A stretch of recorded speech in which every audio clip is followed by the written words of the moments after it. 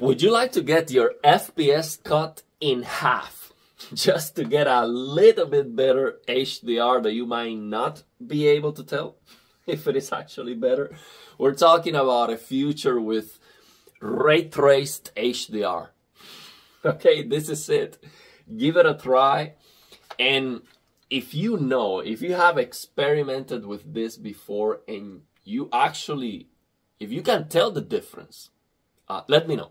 Okay, because I was excited about it. Okay, there's a setting here, it's called Enable 128-bit HDR remastering, which sounds like wow, and it hurts performance. And on top of that, we have this remaster 11 bits render passes and 10 bits and whatever. I've been trying to turn this on and off back again, trying to see, man, is this making a difference? It looks very good to me. It looks very good, but I just cannot tell the difference. And even if I look at the graph, okay, this Reshade graph, it looks like segmented. Like you see some horizontal lines on the graph, and that is when that happens when you don't have 10 bits. Basically, that happens with 8 bits to 10 bits conversions and all of that. And it looks kind of broken like this. See? This is normal. Like when I use the Major Paint the Cactus mod, this happens, okay? Because we're like forcing HDR10 over SDR. There's a conversion happening, and that's what's going on. I don't understand how these things work, okay? So I would like to know what is going on, because usually in this game I can get like 120 FPS, and when I use this, it's just not, it's not possible. I mean, I get like 40 FPS hit or something like that. It's just absolutely crazy. So it's definitely doing something. I just cannot tell. So I want to share with you some tips, some things that I've learned now with SpecialK, thanks to some of the comments on the previous video. Yes Tech, thank you. I pinned that comment. Also, well, I forgot, like 3 people told me about this later on, which is basically how to use Reshade with SpecialK at the same time.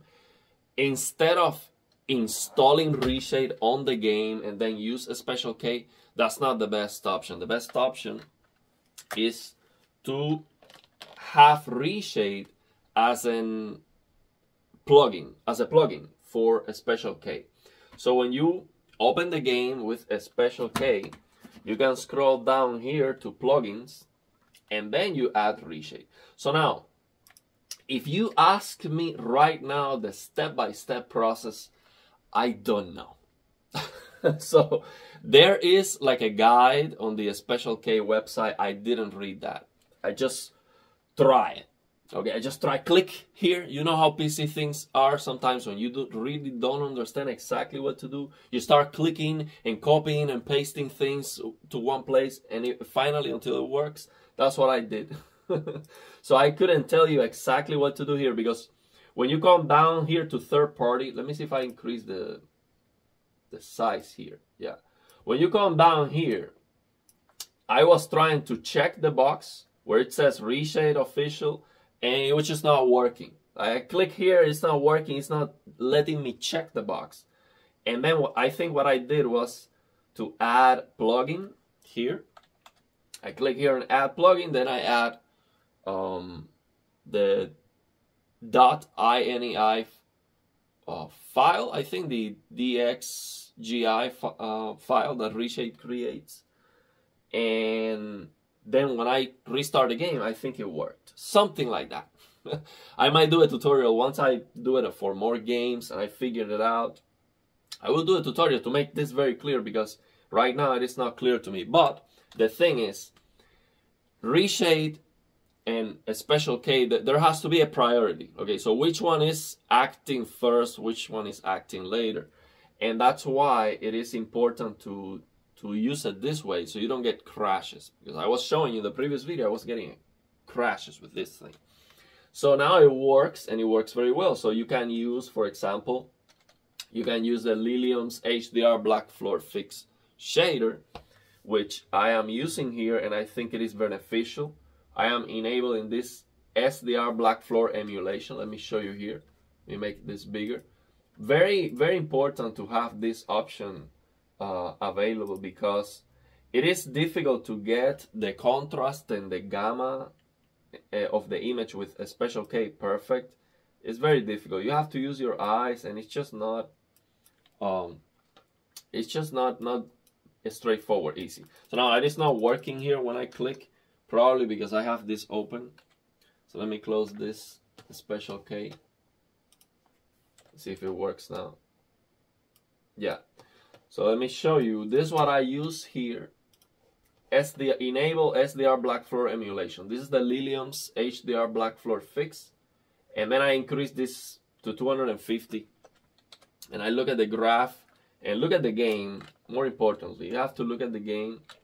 Look at the contrast. I mean, we need to get some experience to get the best out of these things, because I don't know yet something you can just look at exactly to tweak the settings. You have to look at the game, use your experience, and you have to tweak the gamma here on SpecialK. You have to tweak this gamma setting, this SDR HDR gamma. Okay, so the default is like 995. I increase it a little bit just to get a more contrast, and then I have to use the Lilium's HDR black floor fix. Enable SDR emulation to get the best picture quality, in my opinion. But this is not like set in stone. I would need to play the game more, just look at it, and then after a lot of testing, and when you actually play the game, you're testing it at the same time. That's what I do. Okay, I no longer play games only. Just like, okay, just open the game, I'm playing it. No, I am testing the game at the same time. It's just the way it is. Okay, that's how I play the games now. So while I'm playing the game, I'm looking at the black level, the contrast, the highlights. Like, is everything okay? Is everything perfect to my eyes? And then I start tweaking the settings, and then you will see that, you know, if you tweak the settings for a specific scene, it looks perfect. Then you go to a different scene, it's no longer perfect. So you have to find out that balance that makes everything look as correct to your eyes as possible. And that's what matters to me. Okay, creator's intent here is like, there's no creator's intent. There's no HDR here. Okay, so you have to be the creator of your own experience here. That's what I encourage everyone to be. Just create your own experience. Learn to work with all these tools and get the best out of it. And if you know better, if you have some experience, let me know so I can get a boost. Okay. So other things that I've been trying here is also Bruno Moraes, another of the superstars we have here on the channel. He told me that there was a setting that improves the stability of the performance of the game. It has to do with the CPU, and I tried that. I don't see the difference, but I'm gonna share that with you in case you try it and you do see the difference. So when you come here to widgets, you click on threads and you get this thing here. So Bruno told me that here where it says ancillary render thread, instead of critical, change this to high. And that has to do with the CPU, and that would like give you more stability, more like a better frame pacing or something like that.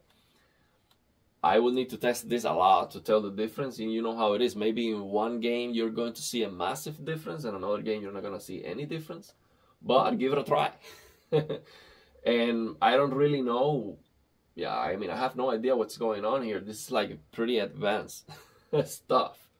So, I don't know. Give it a try. The other thing I'm using here, of course, is the NVIDIA ultra low latency and boost, just to get a better input lag.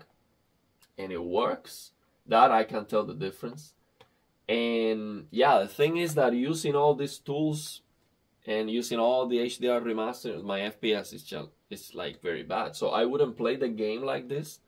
I have to still test more this to find the performance, okay? Because when I tried this game initially, I tried the SDR HDR trick for OLED Motion Pro High, which I'm using right now, so my camera can capture this better, because if I turn OLED Motion Pro High off, it is too bright for my camera, and then I have to lower the settings so much that you cannot see my face, so you can see this thing. So initially I test this with the SDR HDR trick. You see, this is like too bright. So when I test this with the SDR HDR trick, the performance was very, very good. Like, I was getting a rock solid 100 FPS at 100 Hz for OLED Motion Pro, and I could get 120 with DLSS performance. So that was DLSS balance and all the settings maxed out. But then when I started using these things, I realized, okay, well, I cannot get even 100 FPS. And yeah, so it is brutal performance. So yeah, let me know your thoughts and opinions. If you have any questions, are you giving a SpecialK a try? Okay, I'm definitely testing it, and I know this might not be for everybody, okay? A lot of people want like a very easy solution that works for everything. The SDR HDR trick, just use that. Okay, I share that with you. I share options that are very easy, very consistent, that work for most games.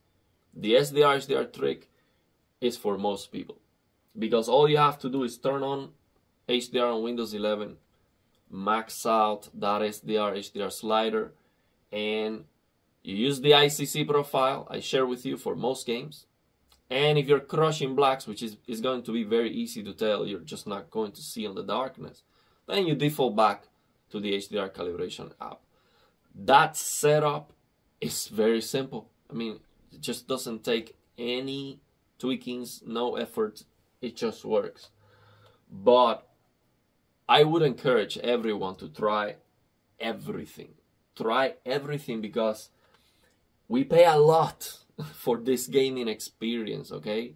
Think about how much you have to pay for an HDR display like this, your PC, and think about how many hours, you know, we spend playing the game. So it's a huge investment in our time, on our effort, our money.